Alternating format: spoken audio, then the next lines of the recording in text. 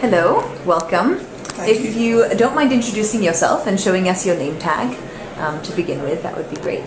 My name is Adedayo Mark-Madeyeni, and I am the erstwhile Special Assistant to the General Manager of Ogun State Water Corporation. But recently I just got disengaged from the assignment, and I'm also promoting the Nigeria Water Forum, which is still in the infancy stage.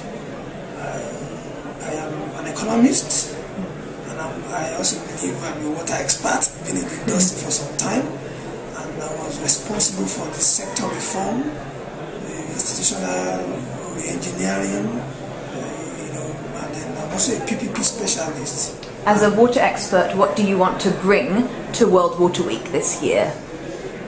Number one, I'm bringing in a kind of model for finance, particularly for developing countries, because against some position that our problem is not financial, I believe we have to address the issue of financial problems, challenges.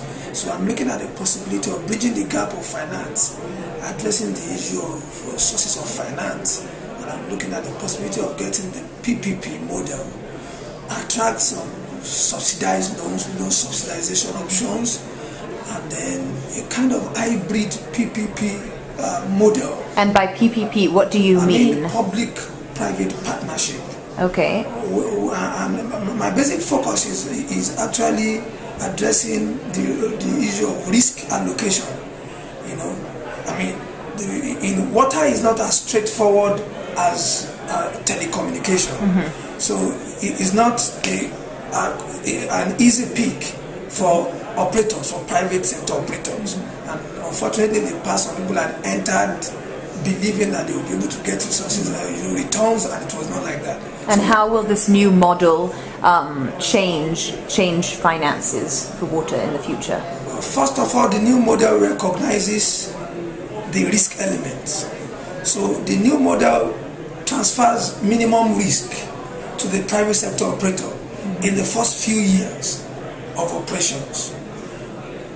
My belief is across vertical lines, the production and the distribution, which has the enormous resources requirement, is addressed through loan subsidization from development partners, and then the other smaller issues like meters, like service connections, like management, then the PPP could bring such funds.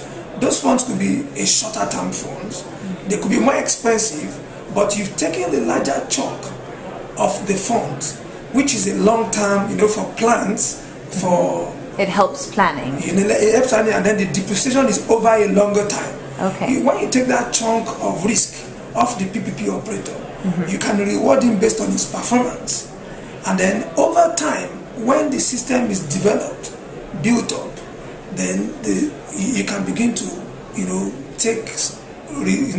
give him more risk.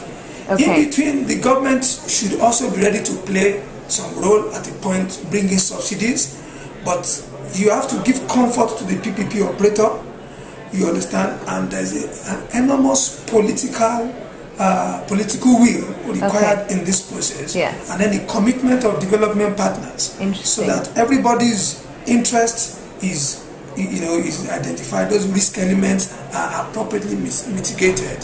Thank you for sharing. That's very interesting.